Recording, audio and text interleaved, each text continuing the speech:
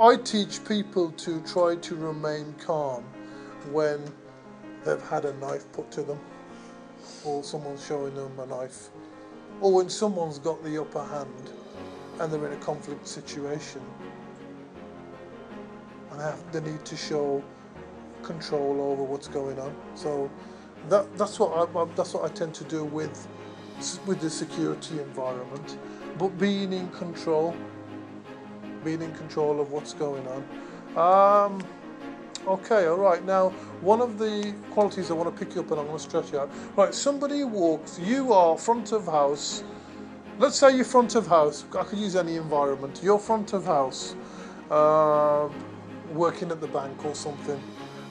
You stay there right till the end of the, or let's say you. Okay, right, yeah. You're front of house. You stay there. You're last on duty. You do the locking up at the end of the night.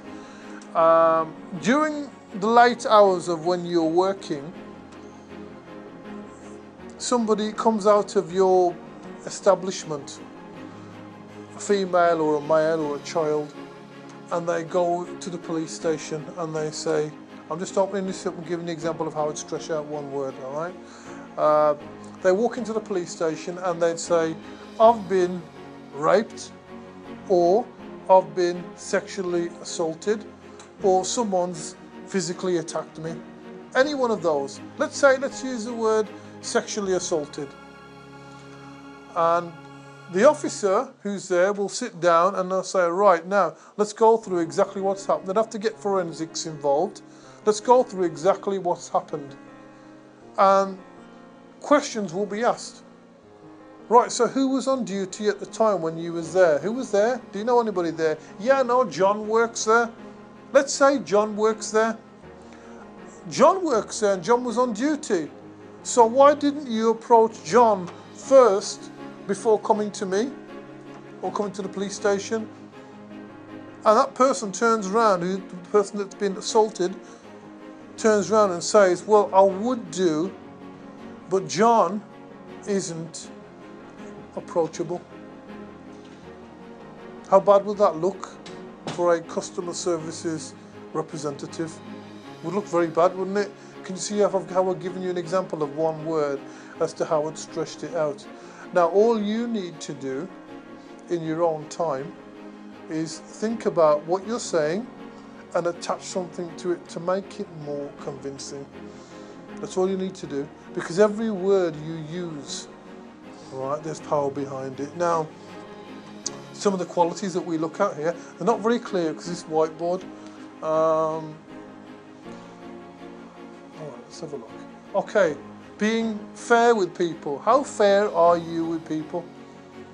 Are you fair with people? I used to say, go home, get changed, I'll let you in for free. Go home and get changed. That's being fair, isn't it? Rather than keeping it cut and dry. Sometimes I get some people that say, I'm only fair with them if they're fair with me. But you are the person in charge. You are the person who is supposed to be professional. You are the person who is supposed to initiate the behavioural reaction. So you want to get the behavioural reaction, all right? So are you professional then? Yeah, that would be the question. Because being professional is a different, we're looking at it from a different angle here. If you're fair with people, you are being professional. If you're being cut and dry with people, then... Now, I personally have this philosophy that if I'm not getting through to someone, then that means I need to change the way I communicate. So, for example, if one of you says, Vikas, I'm not with you today, then I would say to you, all right, tell me where you're not with me, and I would try and meet your need. If there's resistance being implemented within the session, it means there's something wrong. I went in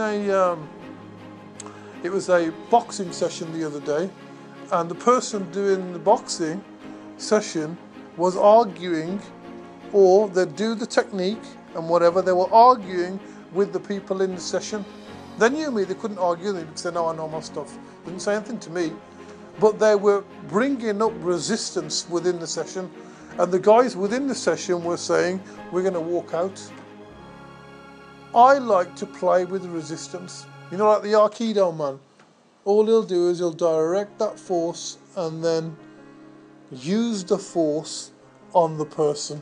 Alright, so using or playing with the resistance is better than going against it. That's what I do. Alright, now, in terms of being honest, being approachable, being patient, water off a duck's back. Some people might get personalised with you, but do you react to it? I know we're only human. When some people bite at us sometimes, what do? We get our backs up, don't we? So, in terms of thinking about how you're going to respond. All right, now, things that I want to add to this are just 2 or 3 things that I want to add to this. All right, and what do you think of when I say think of an animal that represents confidence? What comes to mind? Lion, yeah. Nearly all my courses that I've delivered, the lion always comes. Some of you might say a tiger, which is fine, but that represents confidence to you. So you don't need to look like a lion when you're dealing with people, but you need to show the confidence of a lion. You know, how many of you got? Oh, some of you. Many of you got kids there? Kids? Anybody got kids? All right, now, when you say no, and your kids say yes, you know what I'm talking about here? That's called congruence. So, with how much conviction do you say your yeses, and how much do you say your no's? How do you come across? Does your body language match what you're saying? Because if you're not giving that impression, because kids can read body language excellently, can't they? They're brilliant at reading it, aren't they? They know when they can get away with something. Or how many times, let's reverse it a bit, how many times have you manipulated your parents a little bit to get what you want? Yeah. I remember I wanted this jacket when I was I really wanted this jacket when I was a young child. The jacket was too expensive, but I was on at my dad for, it must have been about 3 months. I really wanted this jacket. He kept saying no to me. I got it in the end. Broke him down a bit. But you've done it before, haven't you? So recognising where there's a no and where there's a yes, and showing congruence with your body language. Because if you're saying, well, let me reassure you, mister, and you're not being, and your head's down there, or your body language is not matching what you're saying, that person's going to think you're not in control. When you're not in control, guess what? The other person won't believe you. They won't believe you. And if they don't believe you, the relationship, the communicational relationship between the both of you is gone. All right? So, okay, so we've got the lion. If I say to you, think of a team worker. Give me an insect. Ants. Have you watched the programs? Have you seen where these little ants work together and how they work together? There's a little biblical saying that says, in the Bible, that says, go to the ant, you lazy one, see its ways and become wise. That's what it says, because the guy's lazy. It's telling him to go to the ant and see. And you watch how these ants operate. Really, really effective. By yourselves, and now I say this in security, I do, but it's applicable everywhere. By yourselves, you are not a force. You are representing the organisation, but you are not a force. But when you start to use your teamwork, and you start to use your team with you, you can accomplish, you become a formidable force. So in terms of working with your key partners, so whoever's within the arrangement, if you haven't got the knowledge to get something completed, it's best for you to ask someone that has, and not try and be the hero. If you're having trouble with a customer and you've been bitten, when I say bitten, I mean they've made you angry as they're speaking to you, or you're getting a little bit impatient, you know what? When I was at school, we were in class. The teacher, we used to love winding her up. She would smash the books on the table and her eyes would go all up. You know what? We thrived on that. Yeah? So you know when someone wants to wind somebody up, you probably have been involved in this kind of thing as well. Yeah? So what I'm trying to say is, when someone's wound you up, you're finished. If you've got wound up a little bit, you're finished. So they've finished you off. As soon as I see that little bit of physiology, you're getting wound up, I'm going to thrive on that. Yeah, I'm going to go on and I'm going to push it all the way because you are the one that is supposed to be professional, and I want to just take you off course a little bit. That's what I want to do. All right. So in terms of making sure that you're being fair, self-disciplined, you've got your lions, you've got your ants working together with each other. And I always say sometimes when the situation goes too far, because we're going to do a little bit of conflict management, when you've lost a customer, let's say you're dealing with someone and you've lost them, it's best to become like the eagle. How many times have you been in a situation where something's going on, and then when you come out of that situation, don't you see it in a different light? Wouldn't you agree with me? Yeah. When you come out of the situation, or you go and speak to a friend, and they say, "Oh, guess what?" and they give you a different angle because you were so emotionally involved with that situation.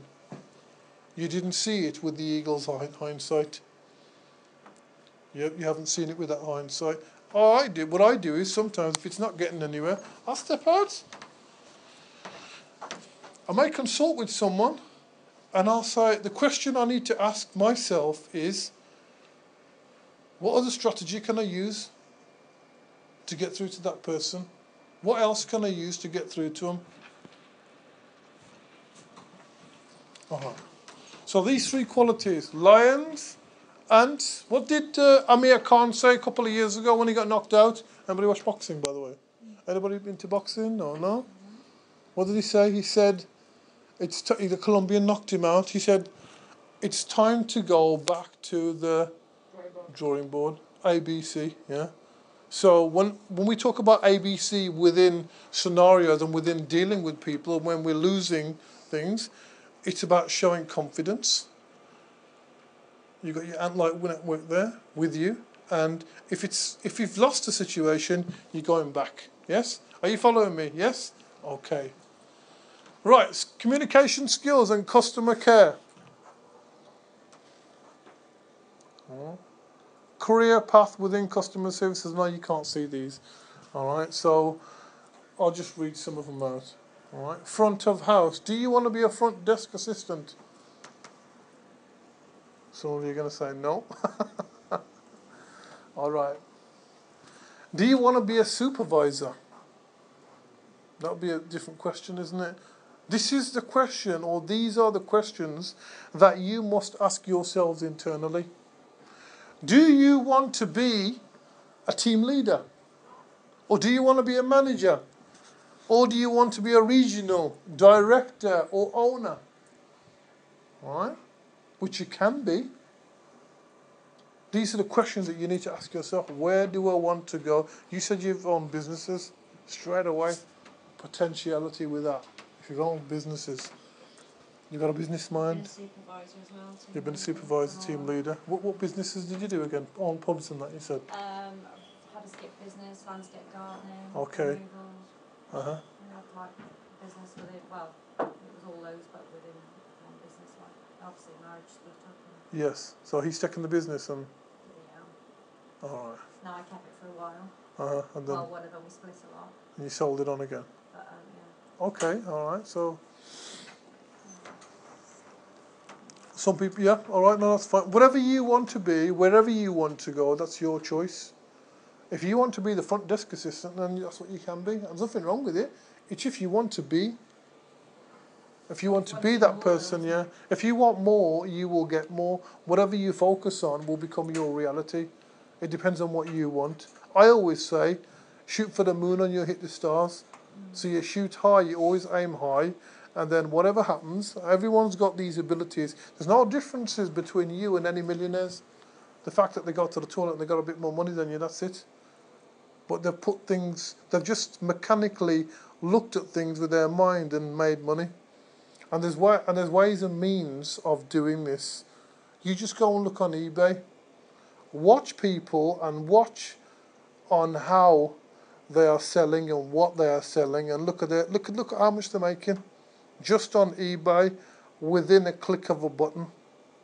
Just on eBay, you'll find that any business that works can be modelled. Any business that I can promise you. Bought, a ruck of seeds, Mm-hmm. and every night he gets home from work about 7 o'clock, and he sits there and he sorts the seeds out, Mm-hmm. and he bags them up and he sells them on eBay. They've been on holiday 3 times. Yes, I know someone.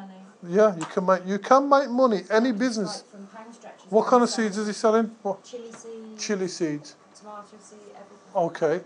Now you know what? Any business can be modelled. And my son's 21.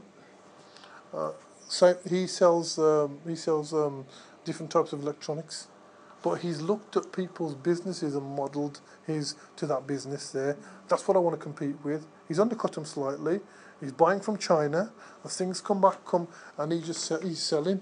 He's got a second product in now, and he's the potentiality of earning anything you want to do, you can do. That's customer services, though, but it's behind the computer, isn't it, where people can't see you. It's a different type of customer services. All right, so whatever you want to be, all right? Now, your role may involve, let's say your role within customer services. Customer services involves everything. Every day you sell yourself. To me here today, you're selling yourself, all right? You are selling yourself to a certain degree, because I'm listening to you. I'm listening to what you're saying, some of the things that you're saying. When you go out and get your placements, you're selling yourself. A lot of the people that went out on placements, I know you've got to find your own. I know people have been saying you've got to find your own. But if you find a good one, guess what they'll do? They'll take you on. After 2 weeks, they'll know, they'll miss you, and they'll start to rely on you. Give them 4 weeks on, or 2, is it 2 weeks you got placement? 4. So 4. Voluntary generally leads to permanent employment. There's so many projects that we've done going over to Carnarvon Way, Shaping Way, yeah, down there, yeah. I don't know how to say the words. I've been over there. There's so many people that have gone into work as a result of. So it depends on how you want to go about it. So your role may involve working with groups, working with people, or working one-to-one. Any one of those. It is essential that you develop your communication skills. That's what you need to self-audit. If you haven't self-audited, if you haven't done that internal audit, have you noticed how I'm asking questions? Good questions. If you ask the wrong questions, you get the wrong answers. If you say, why am I fat? Because you're an idiot. That's going to be the answer, yeah? You need to ask the right questions. How can I prevent myself? How can I get the body I want? That's the right question, isn't it? Rather than asking. Sometimes we've got this incorrect process of asking the incorrect question internally. So within mastery, you master your mind and ask the right questions. Whilst I'm talking today, we have 5 internal thoughts per one question. We have 5 internal dialogues going on within one thought. So you're making a lot of assimilations as to what I'm talking about. You're probably saying, well, is he making sense? He might not be making sense. Is he? Isn't he? Is he? Isn't he? What a load of crap. I need to go home. Or, I could do it going home straight away. You're probably having all these internal dialogues going on. But all I'm saying to you is start asking the right internal questions, and you will find that things will just fall into play. Within whatever you want, whatever role you want, you can get it. Okay, all right, now. All right. Okay. Now your communications, and I haven't really asked you directly how do you rate yourself, but your communications must be clear. Must be clear. And when I say clear, I think of a friend of mine that went to collect, it was a large debt, it was about £90,000. And it was these two business people that met up on the motorway. One wasn't getting on with the other, he owed him a lot of money. So a friend of mine sat him, he had to facilitate the meeting. I said, what did you do in that meeting? And my friend turned around and says, well, we had coffee, we had tea, we had biscuits, and we laughed and joked. That's good, isn't it? Nice little meeting. But he says, I didn't forget my outcome. The outcome that he wanted. Now he collects a bit of money here and there. He said the outcome was, to ask the right question at the right time. If they sat down, they didn't have tea, coffee and biscuits, guess what would have happened? There would have been friction, wouldn't there, between that meeting? So within that meeting, he asked the right question. When do you intend to repay? Now that we've had our laughs and jokes, I don't want to have this meeting again. When do you intend to pay what you owe to this clientele? And how soon can we resolve the debt? Two good questions, amalgamated into one. And guess what? The debt got paid. It got paid. But it was essential to go through, but not forget the outcome. So when you're having a dialogue with someone, when you're having a dialogue with a potential employer, it may well be, let's first of all get a contact. When we're having a conversation with the customer, depending on what your role is, if I'm selling something, it may be, let's first of all get a nice contact and get some good rapport. And you know that hypnotist that I mentioned earlier on, Milton Erickson? You can look him up on YouTube if you want. Yeah, there's little bits about him. 80 years he did hypnosis for, and he said when you have rapport with someone, that means when you've connected to someone, you can pretty much get them to do anything you want. Pretty much get them to do anything you want. So your words and the way you word in yourselves, you can get people to do things. Some of you are going to go away and obviously use that information. All right, now, so you must have an outcome. All right. Okay, what time's it on your watches, guys? 11 o'clock. 15 minutes, come back? Yes? Is that all right? Have a little break. One of the secrets to effective communication, one of the secrets to getting through to people clearly and concisely, introduction. Did the customer service advisor introduce themselves? Because, you know, if you want to build something, you must have a solid foundation.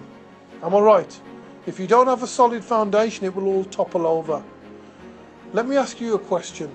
When you are in a room and somebody mentions your name, what do? They say your name, so it gets they get your attention, don't they? So using someone's name, clever salespeople use personal names. If I want to get an unconscious rapport with, what's her name again? Naomi, I will use her name a couple of times within my opening conversation very quickly. Naomi, guess what? And it's like I've known you for a long time. What did I do today when I came in? The first thing when I did my introduction, I got to know, I haven't remembered everybody's name, but I got to ask you your names, and I got to ask you a little bit about your backgrounds, didn't I? That was just to get some rapport with yourselves. If I hadn't have done that, you would have gone, well, what the hell's going on here? So that was my way of unconsciously getting rapport with you. There's other ways as well. When I say unconscious rapport, I refer to, you know, when you feel like you've connected to someone and you can just continuously talk to them. That's the kind of communication skills when that person feels so comfortable. And you know, when you trust them, what you're going to do, you're going to buy off them. Because I can't see that person, he can't sell me something that's bad, I trust him. I've won him over. Alright, so introduction. Find out, first of all, you introduce yourself. Especially if you have a complaint, introduce yourself. My name's such and such, I'm from so-and-so services. I'm one of the customer services advisors here. Fantastic introduction. Then you go in and you say, well, what's your name, sir? Because I want to appease the person. What's your name? What's your name? Okay, your name is, alright, well, my name's so-and-so. And you're speaking to so-and-so. And your name is, and get both names. You've got both names, you're in. Once you've got the names, you're in. Then, be aware the customer only sees their need. So again, it's recognizing what their need is. What do they want? They only see their need. Speak slowly and clearly. Some people rattle on a bit too fast, don't they? And when they do, guess what? You lose sight of what they're saying. You switch off, don't you? If someone's talking too fast for me, I will switch off. Be prepared to repeat information, especially if it's key pieces of information. Use a tone that reflects reassurance. I've already talked about body language and how powerful that is. Very powerful body language is. But you know, your tone is even more powerful. The way, it's not what you say, it's the way you say something. If you say it in a certain way, you will make someone feel really reassured. And if you make someone feel really reassured, they will completely, invariably trust you. We talked about empathy, didn't we? Be empathizing. Be aware the customer may need another source of intervention. They may need another source of intervention. I had a situation where, this is when I was working in Wolverhampton. Now, let's say that wall over there was somebody over there with a clientele. I'd finished my training and I was at my desk. This guy starts smashing. He got aggressive. He started smashing his phone while he's talking to the job centre. And I saw him over there. And I said, "Hey, what are you doing? What are you doing?" That's what I said to him, because he was smashing the phone down. There's a bit going on. He says, "Okay, it will take 3 of you to hold me down." That's what he said. Exact words. Now, I picked up very quickly what he wanted, just within that interaction. He wanted a physical restraint. I wasn't going to give him that. No way. I know what he wants. I know he's angry. Originally, he wants his money from the job centre. That's what he wants originally, but that now has changed. Think about it when someone says, "I don't care." Have you ever said, "I don't care"? And when you've said, "I don't care," don't you do something stupid? Aren't you prepared to go above your boundaries? Aren't you? Now, I knew what he wanted, so I went over. And I gave him the fear of the unknown, which was, "I'm coming over. Hold on, I'm coming over." I matched his voice tone. I went over to him. He was sitting there, and he was still smashing the phones. And I was looking at him, and I was looking at him. I said, "That won't get you nowhere." I put my voice down this time because I was near him. I didn't want to give him the restraint, even though he pictured in his mind 3 people holding him down. I'm not going to give him that. No way, somebody could get seriously hurt. So I said, "That ain't going to get you nowhere. I don't care. That ain't going to get you nowhere. I don't care." "Good evening, sir. My name is Vikas. What's your name, sir?" I was in. Just with the intro. He told me his name. As soon as I said my name's Vikas, and I went like that, he stood up and shook my hand. So I said, "Okay, right now, what do I want you to do?" "Okay, what's going on?" "I'll just stop my money." "Yeah, okay, right, let me explain something to you very quickly. John." I've got his name now. "John, you need to listen to me now." You're already in there. "John, what I want you to do is, I want you to do something for me. I want you to go away today. Go away. Come back on Monday morning. There is no manager about. When you come back Monday morning, see that office over there? go to that office over there and speak to the manager, and they will resolve your problem. That won't resolve your problem now. That behaviour definitely won't resolve your problem now. The guy said, thank you very much. I'll go away. I'll come back Monday morning. I botched him up for till Monday.